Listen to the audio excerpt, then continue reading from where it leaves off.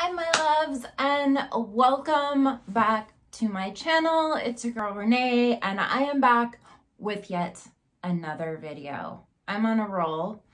Don't disrupt my roll.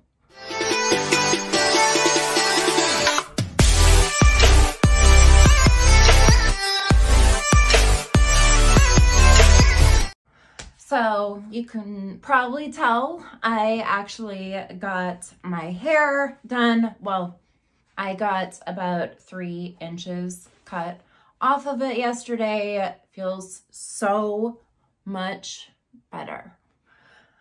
Since I've been gone quite a long time, and I really haven't purchased a whole lot of makeup while I've been on my little break. So I thought what we could do would be an old school favorites. So makeup that I've been using or that I've had for a long time that I keep repurchasing because there's always new stuff coming out like every single fucking day. But I keep going back to some of these products and I still love them, even though, you know, they're like 5 or 6 years old. I mean, these products aren't 5 or 6 years old that I'm putting on my face, but they've been around, and I checked really quick. I tried to make sure that these items are still available for you to purchase because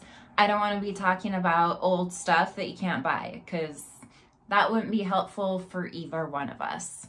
So if you guys want to see some old but new favorites, then just keep watching. The last video I uploaded the other day is a massive, huge giveaway. So make sure to check that out. And make sure to subscribe and follow me on Instagram, Seattle MUA Renee. I'll leave a link below. Why does this side always, like, it loses its curl and then this side stays curly? Let's get into it. I'm gonna start with a facial cleanser, the Belif pore cleanser. Yeah, that's all it says. But I love this stuff so much.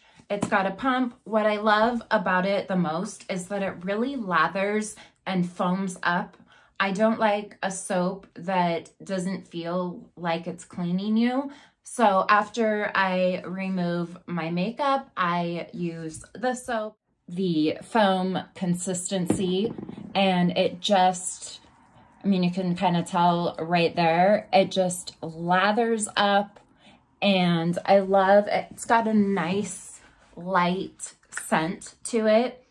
It's not, it's a little overpowering. If you're sensitive to smells, you might not like this, but it balances your skin's pH levels. Definitely recommend this cleanser. You can get it at Sephora. My favorite perfume that I always run back to, YSL Manifesto. Now, I'm horrible at describing scents. Like, how do you, can you smell that? No? Okay. But it just has this sexy, it's definitely more on the musky kind of side. It's not like floral or very sweet. It's definitely kind of a warm, toasty, seductive, but it just makes you feel sexy. And it lasts a long, long time. I haven't found any perfume that I love more than this one. So, primer, Benefit Porefessional. We've all heard of it. I'm sure everybody and their mom has tried it or has it. but I'm wearing it today. I can't stop running back to it if I run out of a new one that I'm testing, or if I'm testing a new foundation. This primer just works with almost every foundation that I try it with. So I definitely recommend this primer. It just really does a great job. Even if you're not gonna put on foundation, it really evens out your skin tone and just gives you that flawless base. While we're on the Benefit train, Hoola bronzer, you can see mine has my name on it there, and they don't come like that in the store. I believe on Benefit's website, you might be able to get a new one engraved with your name on it, because you don't want Renee's Hoola bronzer.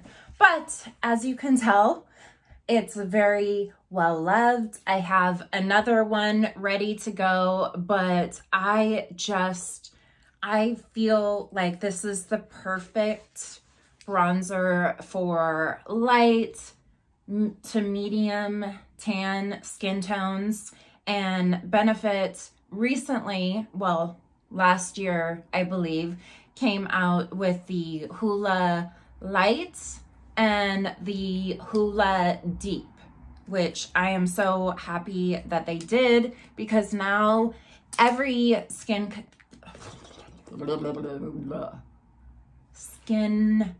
tone can try Hoola. If you haven't tried it, highly, highly recommend. I wouldn't be able to do this video without mentioning the Anastasia Beverly Hills contour kit. I believe this is medium, but as you can see, I love the banana shade right here, and I just feel like you get a nice mixture of cool tones for contouring and warmer tones for bronzing. They obviously make this in a light and a deep as well. I love powder contour. I just don't get into the cream contouring too much. I am wearing Benefit Hoola today, although I have pretty prominent cheekbones naturally, so I have to be careful when I contour my cheeks, because I can go 0 to masculine looking in a flash. Powder. I started using this in high school. Obviously, this is not the same one I had in high school. I hope not. MAC Studio Fix powder. It is a powder foundation. However, I use it like on no makeup days, but I also use it as a setting powder. It doesn't have a whole ton of coverage in it, so if you wear it alone, it just kind of evens out your skin tone a little bit. But I don't know, there's something about this, and I know powder foundations, they've come out with a lot. I really also like the Makeup Forever one. I just got the Fenty Beauty one, and I'm still trying it out. I'm a little unsure, but I do love and recommend the Makeup Forever or the MAC Studio Fix Powder Plus Foundation. This is the shade NC25, which is too light for me, but there you go. It's just very finely milled, and it's so easy to apply and blend. While we're talking about MAC, their blushes are some of the best. I'd say MAC and NARS. I do have a video of my favorite blushes, so if you guys are curious about that, check it out. But this is Peaches, and I feel like any skin tone, maybe not deep, it might not show up as well. Let's see if I can get a swatch. I know I'm kind of a mess today, but there is Peaches. This is a sheer tone blush, but they're very, very buildable. And that's what I like about them, is that it doesn't overwhelm you. And while we're talking about it, my favorite blush brush is also from MAC. This is the MAC, it's either 129 or 123. I've been trying out a few other blush brushes, but I really love the way that this is shaped. The angle of it just makes it so that you can apply your blush evenly. It just goes right in the right place. Highly, highly, highly recommend if you're looking for a blush brush to try out the MAC 129. Contour brush, I'm still loving this. I still use it all the time. Luxie Beauty, and I think this is just an angled brush. I don't know what it's called. I also love the nose contour brush. The JD Wadey 180 is what it is. I may have been gone for a long time, but I still know my shit. Just got a couple more things that you need. Okay, eyelashes. If you're wearing false eyelashes, House of Lashes glue, the white one, is absolutely amazing. I've been using this for like 5 years. I've tried others. I do have kind of sensitive eyes. They do have a black one, but I don't feel like it has the same adhesive. It doesn't seem to stick as well as this one. It's latex and formaldehyde free, so it doesn't at all irritate my eyes. I can have lashes on all day long and there's no burning, and they really do stick well. Then Benefit Gimme Brow. This is shade 3. And like, you can see how gross it is. But I love using this after I put on, fill in my brows with a pencil, or on no makeup days. I love how small the brush is. It just really, really does a good job about detailing, you know, because it's hard to get up in there. So this isn't like super old, but I was trying to find a palette that I still love and use that isn't exclusive to one color family. The Urban Decay Born to Run palette, I still love this guy. I love the fact that you get all of these shades. So you can either go for a warm tone look over here, or there's even a few cooler tones. There's a nice mix of shimmers and mattes, and the formula of this is just amazing. These blend so well, so pigmented. Just highly, highly recommend this palette. Let's swatch a few of these shades just so you can see. Let's do Wild Heart here. Just beautiful shimmer. And then let's do a Riff. I really love this one. Really good transition shade. So yes, if you don't have this Urban Decay Born to Run palette, I would definitely recommend picking it up. Great for traveling, great for everything. And I love the packaging too. They did a really good job with this one. Love it. I was going to show you, well, I still can show you the Anastasia Sugar Glow Kit. The Nicole Guerrero one is actually my favorite. I know Sephora restocked it, but when I checked Sephora this morning, I didn't see it on there. But I do recommend the Sugar Glow Kit. I think that every skin tone could use this. But the Balm MaryLoumanizer, yeah. I think this might have been one of my very first highlighters to this, and MAC, the mineralized Soft and Gentle. That's what it's called. But I love the MaryLoumanizer. It just, after all these years, you know how dirty it is.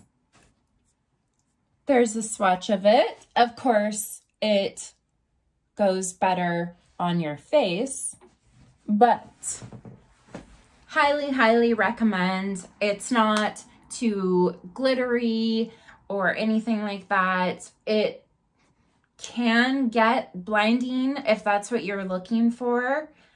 My little trick for making your highlighter really pop, if you want to be seen from space, is to put on like a cream highlighter first and then top it with a powder, and you will notice yourself and the people up in Mars will also notice you down here on Earth. Concealer, Urban Decay Naked Skin Concealer. I still love this. I also love the Peach Corrector. This is just the shade Light Neutral, but this is just a really great everyday concealer. It doesn't cake up.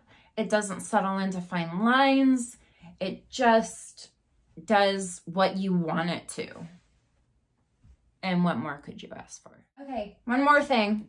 I should have mentioned this with the skincare, but you need this. If you don't have this, the Fresh Sugar Lip Polish. I have tried other lip exfoliators, but I keep coming back to this one. This is a brand new replacement, as you can see, because it took me about 2 years, I think, to go through my last one, but I finally went through it.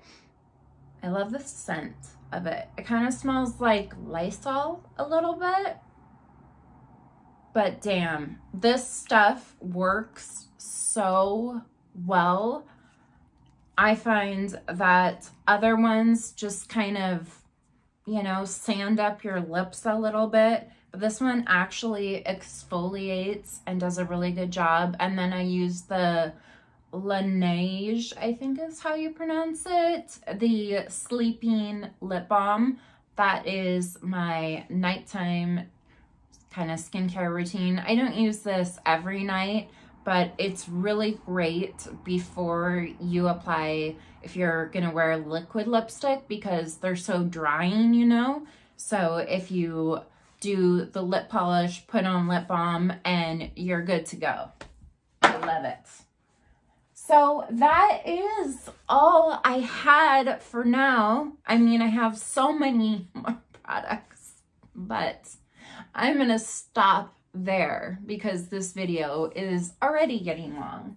So definitely check out my last video for the giveaway. I don't know why I did that.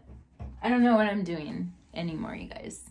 By the way, this top is also old and it's from Guess, but these are from Fashion Nova. I did pick up a lot of things, well, not a lot, but a fair amount of things from Express, And so I'm thinking of doing an express try-on haul for you guys. If you're interested, let me know. Or let me know what you want to see.